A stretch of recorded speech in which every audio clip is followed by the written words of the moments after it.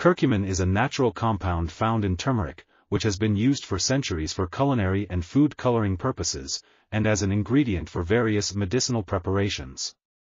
Recent studies have shown that it has many beneficial properties, including antioxidant, anti-inflammatory, neuroprotective, anti-cancer, hepatoprotective, and cardioprotective effects. It can be used in foods and supplements, and has potential applications in health promotion and disease prevention. Its bioavailability, bioefficacy, and safety features are discussed, along with possible side effects and quality parameters.